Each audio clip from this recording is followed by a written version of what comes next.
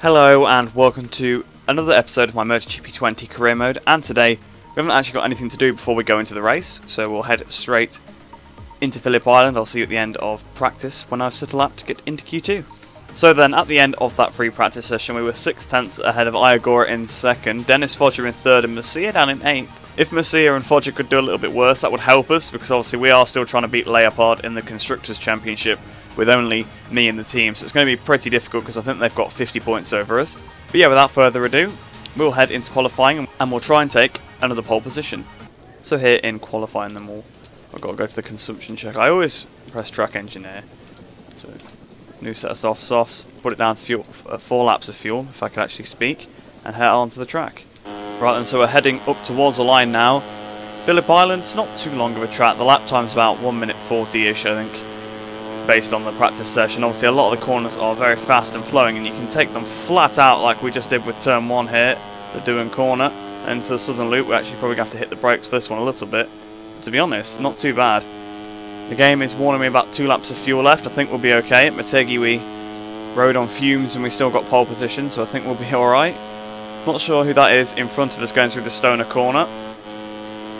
I mean, I said it with Agora before, actually I think it was Cooney, that we probably won't catch him, so I'm going to say it again here, but I feel like we won't. It's Barry Bolter's ahead, although the fact that we're now close enough to see his name in some places does indicate we are catching him quite rapidly. I really don't want to catch him in this sector though, because this will probably be the worst place to catch him. Although in general, Phillip Island's not the... What's he doing? Seems like the AI are a little broken when I'm catching them. They just start running through the grass. I'm sure that's what Cooney did in the last episode when we were catching him up. We were so far behind him, we should never have caught him on the lap. But we are about to catch Barry Bolters here, actually. I mean, at least we didn't catch him through the sort of the hay shed section. But MG is not a great place to catch him either, I will be honest. Although we're still behind him on the power. It actually might not be too bad if he doesn't get in our way. If he can keep his corner speed up through these last couple of corners, he might be a bit of a help to us here. But he's got out of my way at least, so can't blame him for that. So out the last corner then. Trying to carry as much speed as we can onto the straight, coming up towards the line. What's it going to be? 138.1 then. So yeah, that is around 140. So we've not got much fuel left, so we'll get out of Barry Bolters' way since he got out of ours. We'll head back to the pits, and hopefully that'll be good enough for pole position at the end of qualifying. So then, that time was certainly good enough to get us on pole position by 1.4 seconds ahead of Rusai Yamanaka in second, Dennis Foggia third, and Messia's all the way down in 9th. But look at the field spread, they're so close. Messia's going to be through to second probably by about turn 2. I will stress I am using 120% AI, because obviously I know it doesn't look that way because of how far I'm in front of the AI, but that's just how bad they are in Moto 3 at the minute, unfortunately. Because I did have somebody ask me to turn up the AI, but obviously I can't because it's already on the high setting. So down here on the grid then, Rusai Yamanaka in second, Dennis Foggia in third. I think it should be another pretty easy race. It seems like we've got the pace to probably get to the front. Well, we're already at the front, so make sure we keep the lead and then build a bit of a gap. But we could get a bit of a surprise like we did in the last episode, where Finati just sort of came out of nowhere at Thailand. He started really far down, like 9th, and then he took the lead. And then I'm sure Foggia tried to get through as well, but we did manage to claw back past the pair of them. But we will now start the race, and hopefully we can make it another win. We need to get those points against the later parts. So then we've got pretty good at getting the decent starts now. We don't get the glitch starts, although we have got to watch out for Foggia because of course he is still on the front row. Waiting for the lights to go out here. Lights and away we go. I think Foggia might have got a better launch. I think he let the clutch out earlier by the sounds of it. I'm guessing it wasn't Yamanaka. No, we've left him for... Well, we've left them all behind. I'm sure I can see Masia firing his way through already. Put it back down to power mode 1. So you don't want to be running out of fuel any time. Although that does seem to be happening a lot to me lately. So we're going to the southern loop. Probably could have actually pushed it more than I did on my qualifying lap now that I think about it. But, oh well. It was good enough for pole, so it doesn't particularly matter. We've got 0.2 of a second over Foggia. You can see Masia again in the background, making moves, going around people. So he's going to be right up here. Finati in 6th. I don't even know where he started, but I'm sure it wasn't 6th. We've ran a bit wide into the Honda hairpin though. That could leave us open for an attack from Mino. So we go into Siberia now. I believe it's named because it's really cold at that corner. I think that's why it's called that. Can't be too sure. But we've got almost half a second over Foggia now, so we have built out a little bit of a gap, even though we ran wide of the Honda hairpin. Although I don't think it's actually called the Honda hairpin anymore, but I'm always going to refer to it as such. Through Lukey Heights. As we plunge down the hill now, towards MG, although I think we're probably still slightly going uphill when I said that. Through turn 10, flicking the bike over for 11, bit of a wheelie. The bike does like to wheelie when you change in the direction, to be honest. It's the only time the front wheel ever is a problem. Obviously no anti-wheelie on these bikes. The only time you ever sort of get the front coming up is when you change in the direction and you're on the power. So things like S's at places like Misano, the first couple of corners, the front will come up there. And the last chicane at Assen, of course. So over the line then, we've got 9 tenths of a second ahead of Foggia, and Masia is third, so Masia is straight up there. So coming up towards the line then at the end of the second lap, 39.0, fastest lap of the race. We've got 1.7 seconds to now Masia behind us. So Masia's overtaken his teammate, but they have a similar pace, so I don't think he'll be getting through. That was very risky there, one on the grass, didn't even mean to do that. But luckily we stayed up. So at the end of the third lap then, Martinelli's just overtaken Finati. That's going to help Foggia out. 38.5 on that lap, so now 3 seconds almost in the lead. So starting the penultimate lap then, 38.7 on that lap. We now have got 4.1 seconds ahead of Masia, so we are really pulling away from them. So as we're about to start the final lap then, we've actually just gone over the line of not being able to have enough fuel, so into power mode 0 we go. We are 4.7 seconds ahead of Masia now. Through the last corner then now, we have a massive lead. I think we have almost 5 seconds ahead of Masia at this point. It's been a very, very easy win. It's almost like Misano-esque, the dominance, and there wasn't even any crashes to help us out. So then in the end we won by 4.8 seconds, so just shy of 5 seconds, with Foggia in third place, a whole second back from Masia. Look at the gaps actually, they're very, very spread out here. One of the weird races where the gaps really are stretched, when really you'd think Phillip Island, if you've seen the 2018 race, you'll know what I'm on about, the AI, well not the AI, that in real life the Moto3 riders are always so close at this circuit, but then this one seems to have the biggest gaps between them, so it makes little sense really. I think it basically just shows that slipstream isn't enough of a factor in the game, when really it should be, and the AI performance should be much closer. Finati down in 5th then, so Foggia's going to have definitely gained some points back on him. So yes, on the championship front then, Foggia has now actually moved ahead of Finati again, so those two continue chopping and changing. We've got 165 points ahead of Masia. In the Constructors' Championship then, we can no longer win it. They've got a 61 point lead, so they've actually won the Constructors' Championship now, because I don't think 658 can catch that up either. So what, they build to take 45 out per race maximum. Actually no, they can't win either. They are 6 points shy of being able to tie them. So Leopard Racing are your Constructors Champions then. So that might change my approach a little bit. Not that it was really ever going to happen that we were going to beat them in the Constructors with just me, but I sort of had a go. I mean, second in the Constructors is good enough. I mean, 658 could beat us yet, but I highly doubt it. So the last 2 races then are just for fun. So we'll head into Parc Fermé and then the Career Hub, and then we'll head into Malaysia after that. It will be really difficult for his opponents to overtake him. Yeah, it's going to be difficult for them to overtake me, since they've only managed to pretty much do it once the entire season at Jerez. Although there's still 2 more races they can win, but it looks like with the dominance we have, we'll probably win both of those as well. But the Leopard guys don't look too happy, considering they've just won the Constructors' Championship, because as a team, that's your main focus. Really, obviously, I know you want your rider to do well, or one of your riders to win, but the team's what gets you the most notoriety, I suppose. So then, as we always do, we gained 5,200 reputation points, which brings us up to 102,150. And we gained 6,151 credits, which brings us up to 87,237. Well, once again, there's no notifications, I suppose, at this point of the season. We're not really going to hire any technical staff with like a race to go. The bike's fully developed, and I think we've refused all the contracts that are going to get sent our way Moto3 wise. So there's nothing else to do but head into Malaysia now. So at the end of that session then, we were 2.2 seconds ahead of Sasaki in second. Can't even see Masia on the front page at all. 4th for Foggia, 9th for Finati, on Masia's 10th. But look how close the field is. The field is always pretty close, except Sasaki.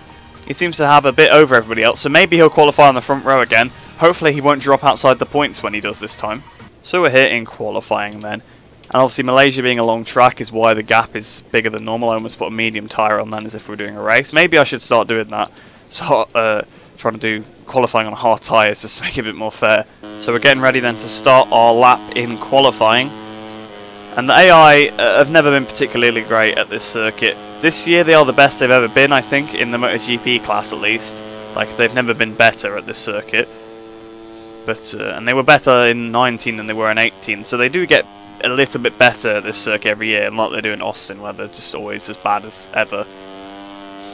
Although actually I think they probably have they improve slightly, but the tracks where they're terrible, that's still not enough. Because obviously they're really far off the pace, the tracks like Austin. And this track, for example. It's just the longer tracks, it seems. We've gone in a bit hot though into turn 4, though we should still be able to recover from that, so it's not the end of the world. Yeah, it just seems like maybe the longer tracks they're not so good at. Although at Brno's a pretty long track and they're very good at Brno.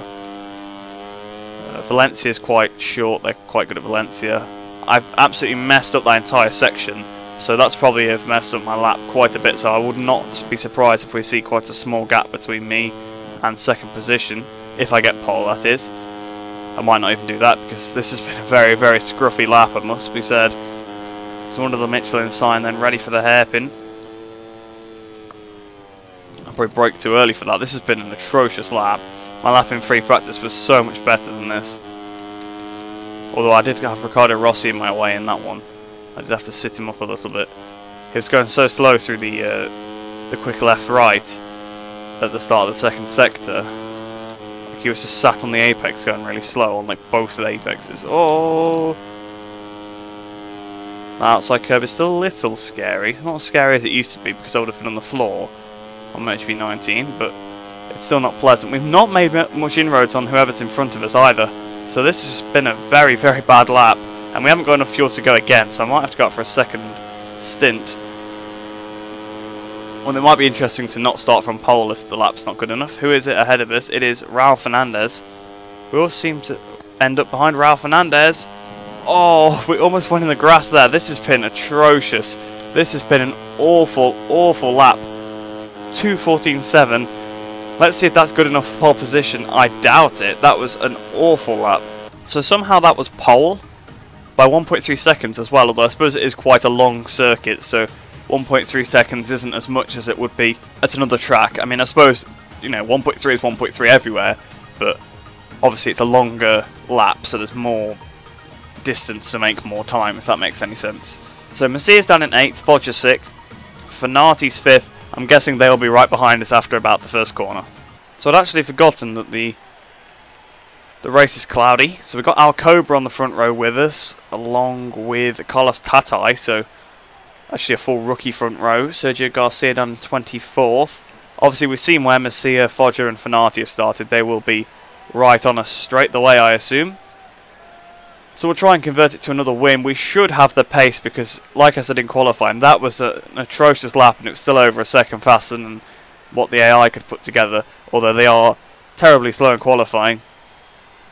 In the race, usually a bit quicker. It's only a 4-lap race by the looks of the fuel, so it should be over pretty quick.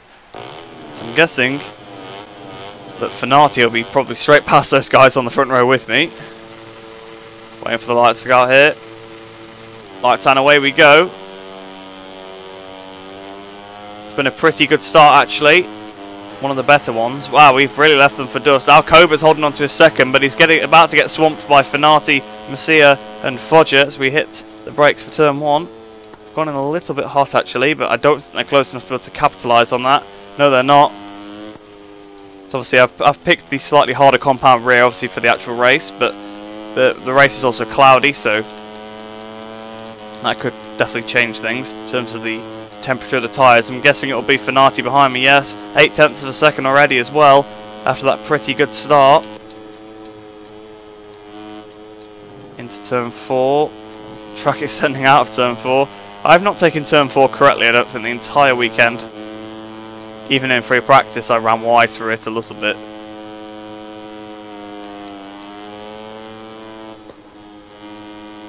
Running a bit wide through 6, but we still made it stick on the circuit.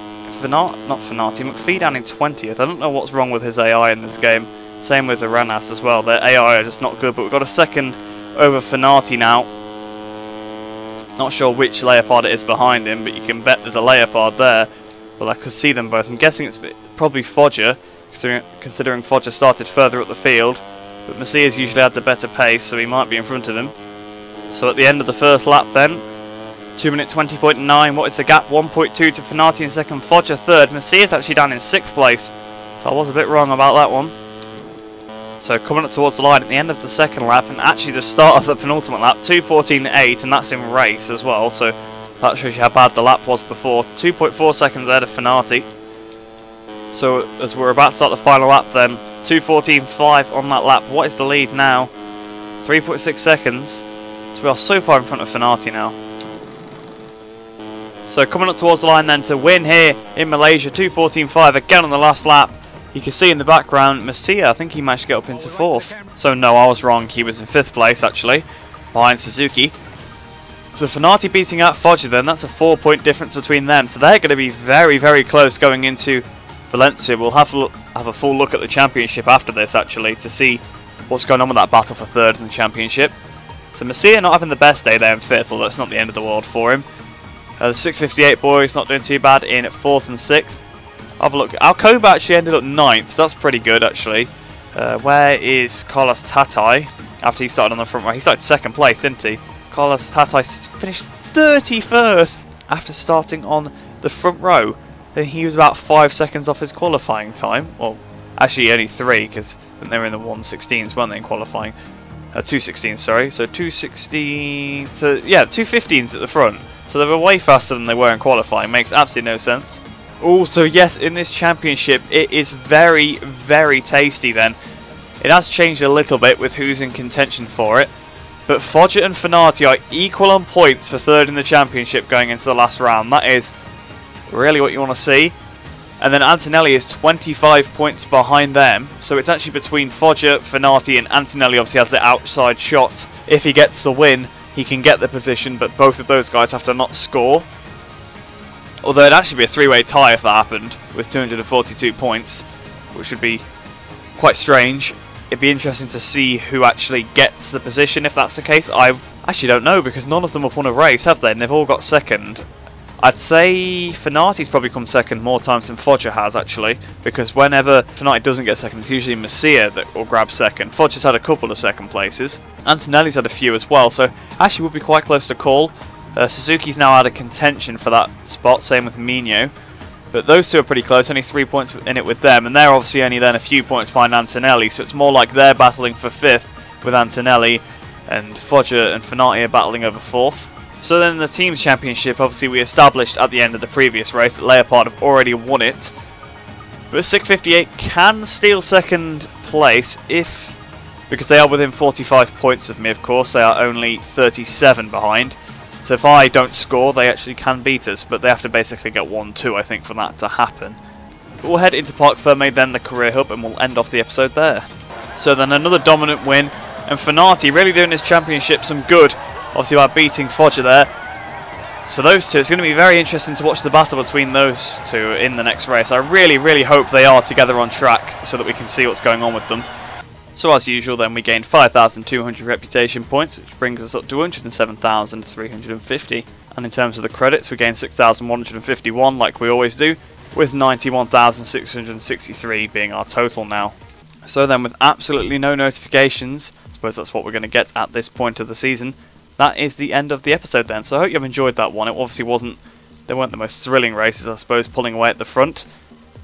But it's a good way to end the season. Obviously, we've got one more race left, and then we'll be looking for a Moto2 contract, so that will be what's going on in the next episode. So only one race, but we will be sorting out all the stuff with signing for Moto2, and then in the episode after, we'll obviously make our debut in Moto2.